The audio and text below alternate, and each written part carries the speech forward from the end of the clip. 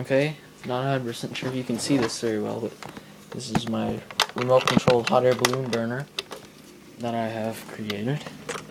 Oh yeah, you can see it. It's made out of 1/8 inch thick automotive brake line and controlled by servo down on the bottom. Just one 1-pound tank.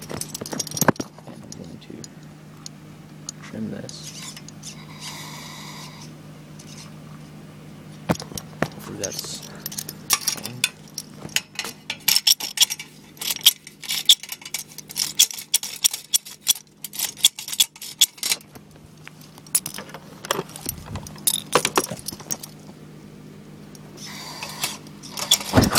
There it goes.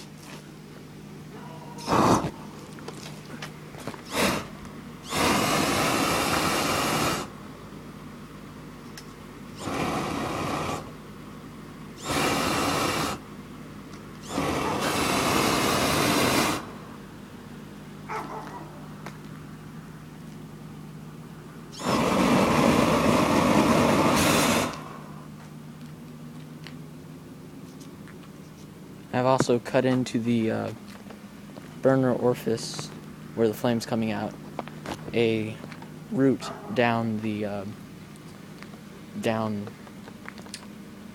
the threads to relieve excess pressure if it builds up and to let off a brighter flame.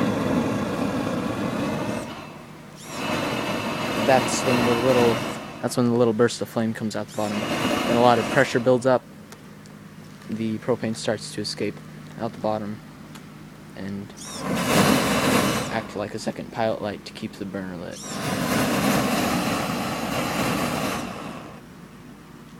And it would do a lot better if the tank wasn't left in my basement in 40-degree weather. So, yeah, pretty good.